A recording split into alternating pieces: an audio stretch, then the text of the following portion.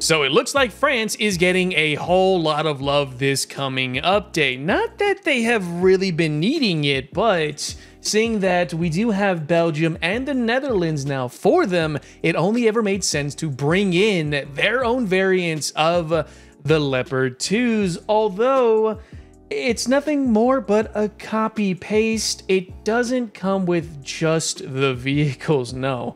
There's a lot more to it that we're going to talk about in today's video. But before I do jump into today's topic, that is, well, the Leopards, and not just these ones, in fact, all of them in the game, a quick word from today's sponsor. So let's roll that.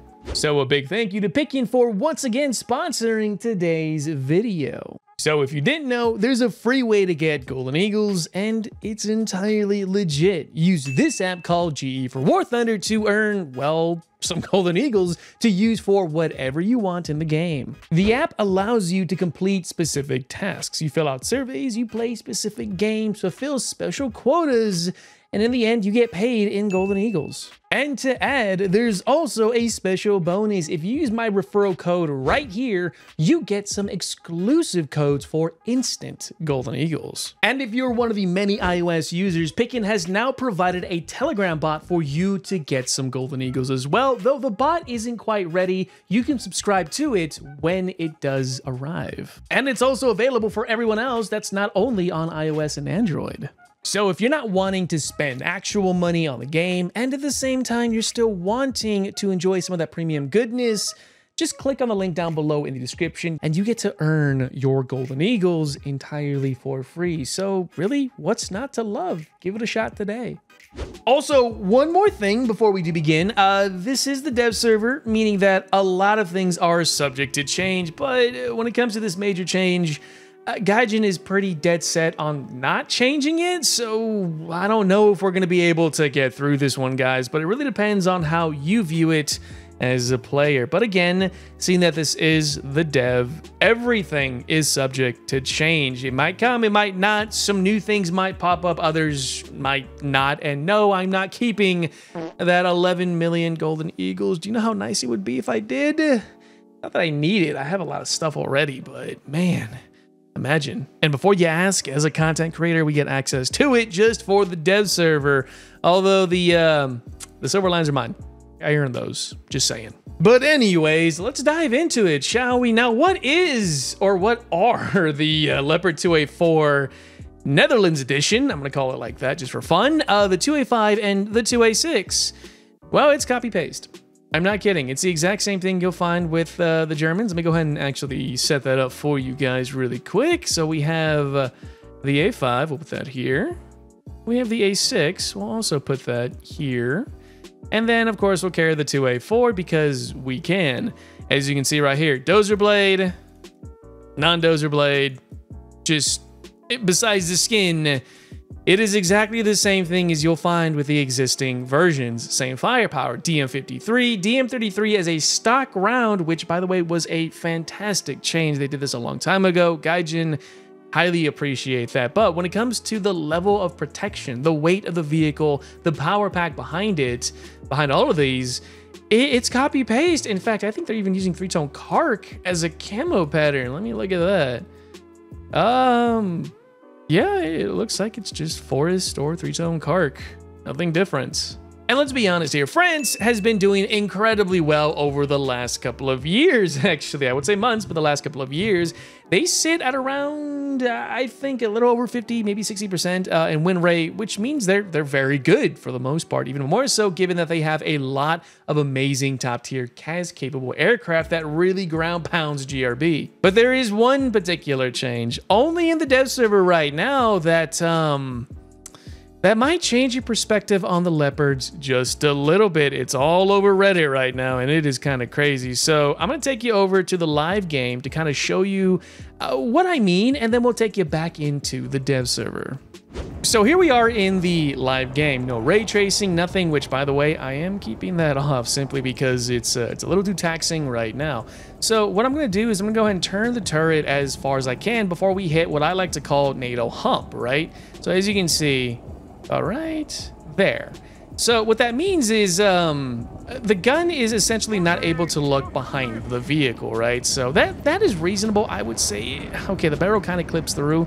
I kind of get the reasoning behind why Gaijin is going to change this up very soon, but as you can see, we have a significant amount of gun depression almost behind the vehicle in its entirety. Now, again, this affects the entirety of the Leopards. Every single Leopard 2A4, 2A5, 2A6, and now the 2A7 are going to be having the exact same, well, level of gun depression as you see it right here. Now, I'm going to jump over into the dev server really quick to kind of give you an idea of what changed. So here we are in the dev server now, and I'm going to do the exact same thing. As I continuously look over, you'll see that the gun picks up almost right away. I'm going to go ahead and just do a free look for you guys, and then you can see amazing gun depression, and then all of a sudden, boom. I'm going back to it. Just that is a significant nerf to this thing, which is unfortunate because it coincides with the new Leopards coming in for the French, which means that the scope of your weakness is now made more significant. Now, assuming your opponent, for whatever reason, just decides to ram you and just come too close to you, yeah, sure, you can probably fight it, but now, yeah. You see, I can understand the reasoning behind it. You saw the barrel kind of clipping through a little bit, but this is a little too excessive, I think. Gaijin, I mean, look at it like this. I'm gonna go ahead and jump over back to the hangar. Gaijin, I get it. Don't get me wrong. The Leopards are some, if not the best tanks at top tier. Some can argue maybe the Type 10 or the Leclercs, which I wouldn't think they're the best, to be honest, or maybe even the T80 BVM or the T90. It really depends on the player's perspective. But I think we can all agree on that the Leopards in the game are absolutely outstanding. They perform well all the way from battle rating now 10.7 to 12.0. They are formidable. They hold down well. They are very mobile. Their armor, depending on which variant you're playing, can be incredibly formidable. So with that in mind, I fully understand the reasoning as to why Gaijin is bringing in said nerf, and trust me, I've been seeing the comments in the other videos and the other posts where, how come Russia's not getting theirs? Their gun does the same thing, or for China, etc. And I get it, right? But when it comes to overall performance in a variety of different nations, I understand the reasoning behind it. I would rather not see it, to be honest, because what that's going to do is it's going to make coming up behind this tank a lot more unforgiving, which is probably a good thing, meaning that you have to now focus a lot more on vehicles around you and not just rely on your gun depression for being able to deal with targets right behind you. The same cannot be said for the Russians, the Chinese, and the French at top tier. But I digress. When it comes to the Leopard 2A, 4, 5, and 6 for France, did they need this? No, they did not. But it's not unwelcome. I mean, look at this top tier lineup. You now have 1, 2, 3, 4 top tier Leclercs all firing the same round with good mobility, decent armor, and good optics, to now be reinforced by the 2A4 NL, 5, and 6. But here's the problem with this too. You have no 10.7 at all. Do you even have aircraft? You don't even have aircraft at 10.7. How about helicopters? Not even that. So that means if you want to play this thing, you either got to up tier your AMX 40, Vextra, Roland, CV9035NL, or you got to play it as a backup to your 12.0. Which is going to be wildly interesting. I mean, you can bring out an 11.0 helicopter, but I really wouldn't recommend it if you want to stay in those juicy down tiers, because this fighting at 12.0 is going to be a bit of a stretch. It's possible, but you're going to have a hard time. But that's really it for when it comes to the changes. I'll have the, I should have said this at the beginning, the link to the blog down below in the description. There's a lot of stuff that Gaijin has done with this dev server, including new vehicles.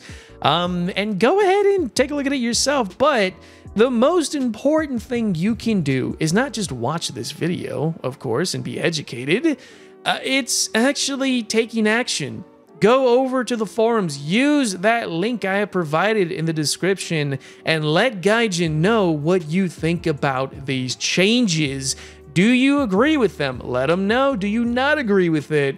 Again, let them know, and maybe, just maybe, we can keep the Leopards the way we currently have them, although they can be overbearing at times, and maybe this nerf is needed, and to those I say, sure, go with it. But as the old adage goes, either adapt or die out, right? And you can bet I'm going to adapt to this, but I'd rather not. But anyways, let me know what you guys think down in the comment section below. Thank you so much for taking the time to listen to this talking head video of mine. It'll likely be one of the last ones I do for this dev server, as there's not a whole lot of other content. And don't forget to check out my previous ones featuring ray tracing, as well as the dev overview of the entirety of this, outside of maybe some new vehicles they might add at some point later on down the line that we don't know of. I likely won't cover them. We'll see more about it. Please, comment section. Let me know if you want to see that. Cool? Cool. Anyways, if you want to see this gameplay live, you know where to find me over on Twitch. Link down below in the description as always. And I hope to see you not only in the next video or even the streams, but most certainly in the new top tier environment that'll be coming soon. See you next time.